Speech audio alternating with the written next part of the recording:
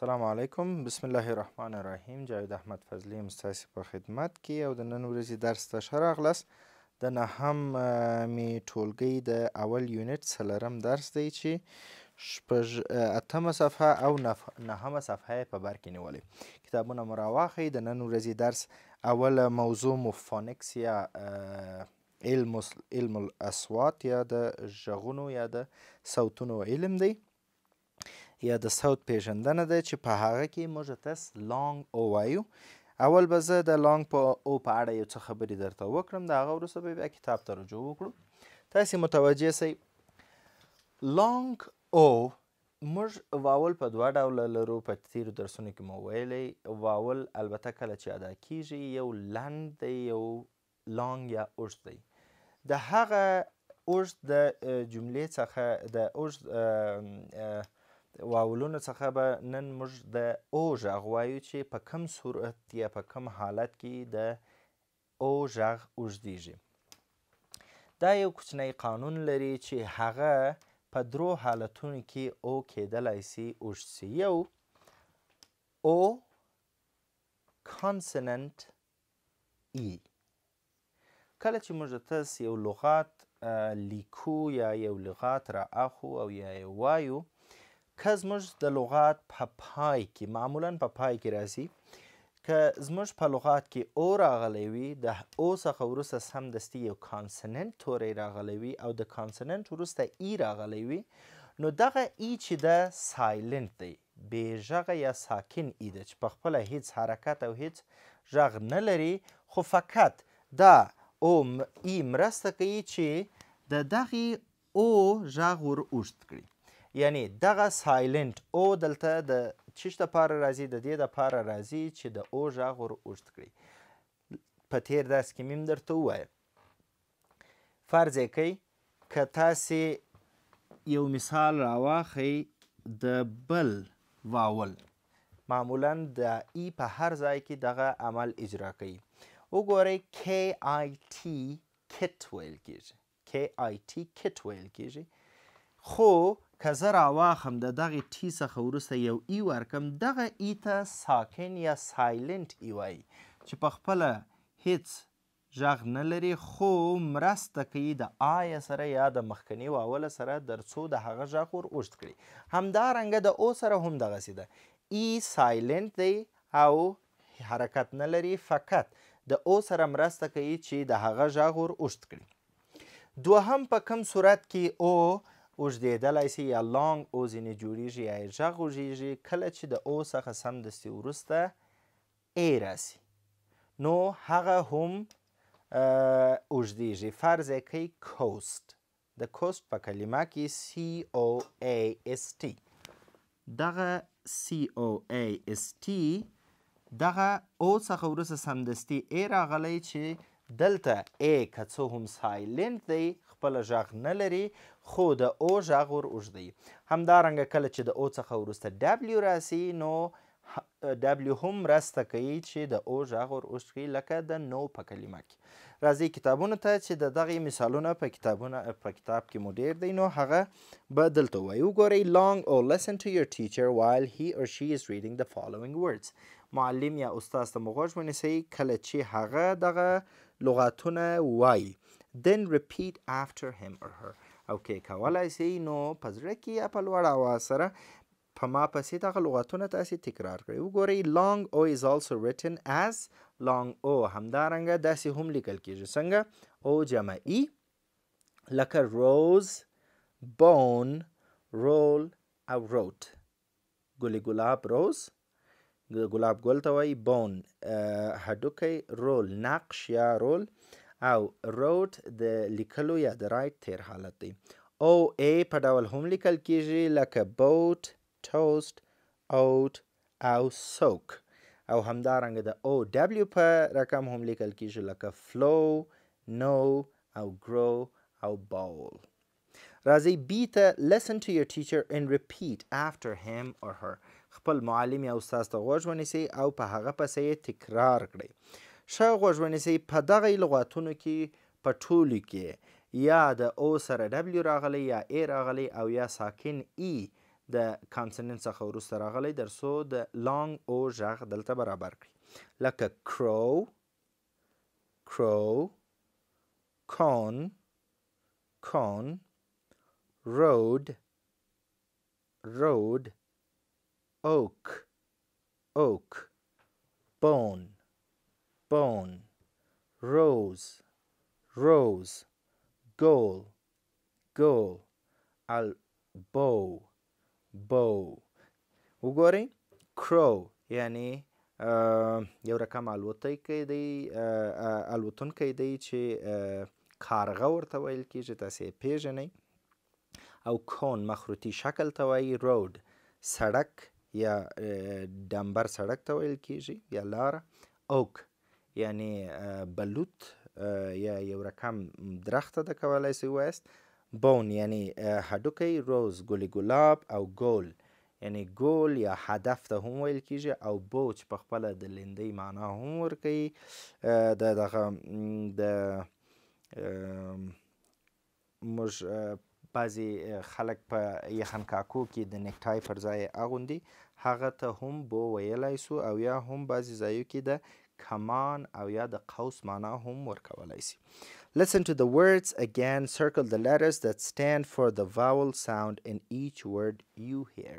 یعنی یو وارې بیا لغاتونو ته غوږ ونیسئ او هغه توري چې د واول غږ په حیث کار کوي هغه تاسې حلقه کړئ بیا یې درته وایم crow con road oak bone rose goal او bow see ته راسئ read the words next to the picture circle the word with the same picture یعنی لاندې لغاتونه چې د دغې انځورونو ترڅنګ نوشته دی هغه تاسې ووایاست او هغه چې د عکس یا د تصویر یا د انځور سره مطابقت لري هغه حلقه کړئ وګورئ wide boat او speed او house phone او sick rose light dress glow cup toe tie hit nose house speed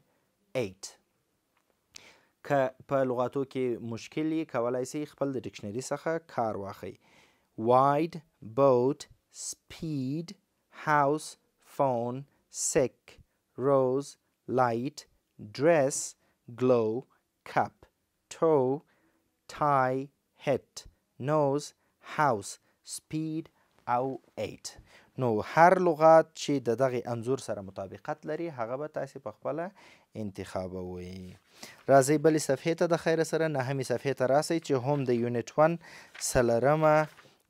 څلورم درس دی ګرامر سمري ده زموږ ستاسو په یونټ اول یونټ کې چې موږ کوم ګرامر ویلی د هغه خلاص دلته ذکر کړی دی چې ضرورت یې نسته پر تخته یې درته ولیکم فقط یو وارې به یې وګورو چې د چیش په اړه خبرې کوي تاسې متوجه سئ نوشته دی future with present continuous tense چې په تیر درس کې موږ ووایه چې د آینده پلان دپاره استعمالیږي چې present continuous tense موږ استعمالوو د پلانینګ د لغاتو سره یا بې له هغې څخه او کولی سو خپل آینده پلانونه وښیو وګورئ I am یا he یا she is او we you they are که مثبته جمله یې د دې وروسته خپل لغاتونه وراچوو یا خپل فعلونه وراچوو د آینجي سره او که هغسې نه وي منفي جمله یي نو کولی سو د دې څخه وروسته سمدلاسه not وراچوو یعنی د خپل اکزلري یا هیلپینګ ورب یا کومکي فعل وروسته not وراچوو مثال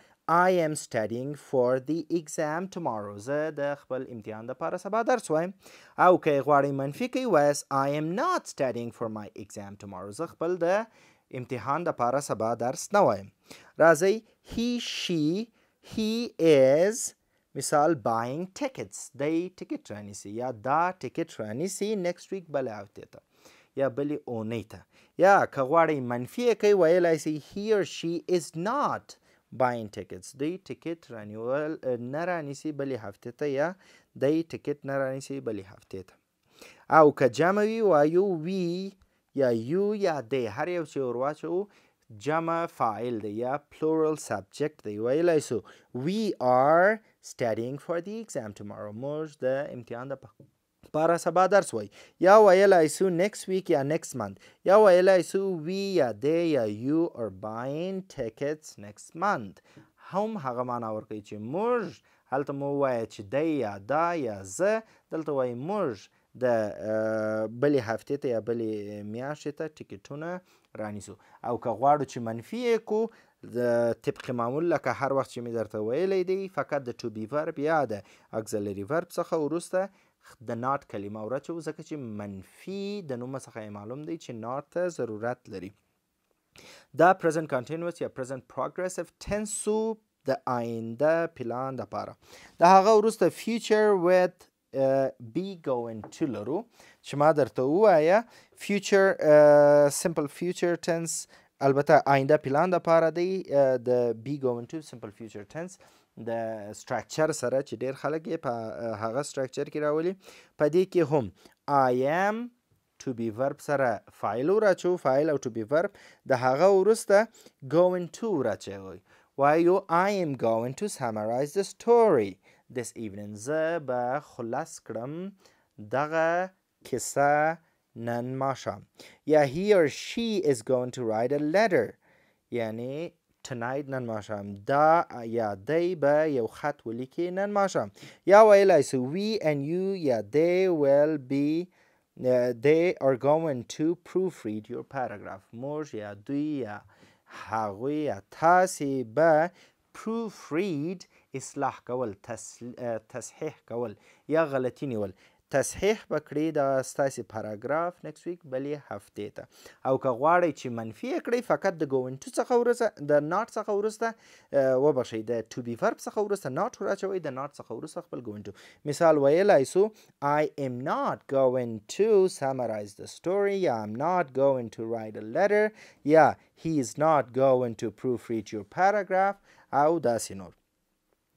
که question یي question لکه په تیر دغه کې چې ذکر سوه فقط to be verb په سر کې راځي، یعنی is mr سر ته راولو، د هغه وروسته خپل subject ذکر کوو او بیا خپل going to plus verb.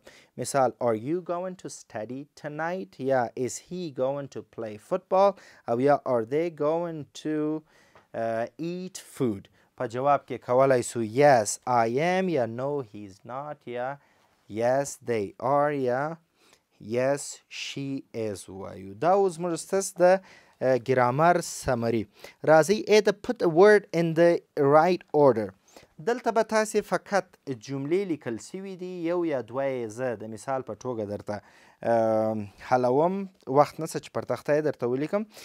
لغاتونه په غیر منظم توګه ذکر سوي دي، تاسې به یې منظم کوئ تر څو جمله مو سمه معنا ورکړي. متوجه سئ. اول کې نوشته دی وایي are organized there the student to go into before writing.